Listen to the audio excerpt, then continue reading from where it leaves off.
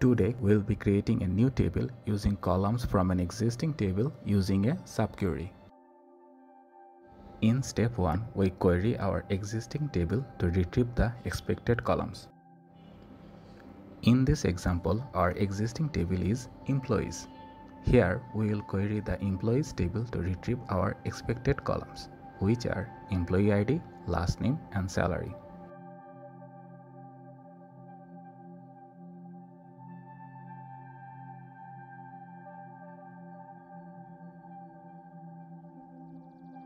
In step 2, we modify the query to add any necessary new column names to the selected columns.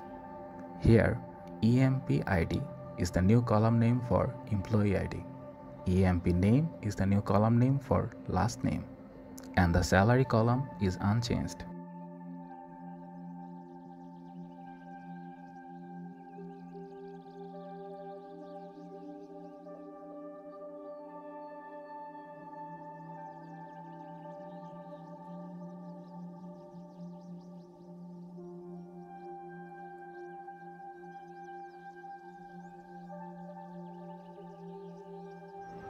In step 3, we write a new query to create a table and use the previous query as a subquery to insert data in the new table. Here, EMP name is the new table name.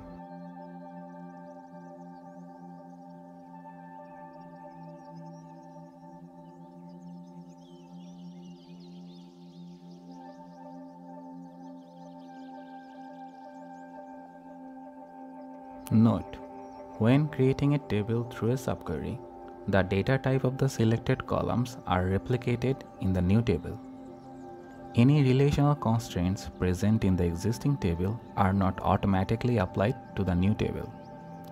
To enforce any relational constraints, they must be added using the alter table statement after the table creation.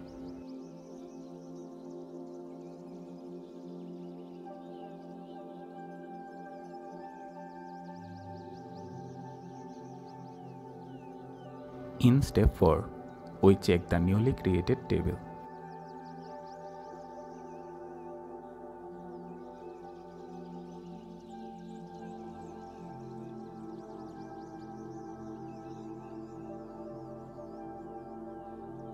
Thank you for watching.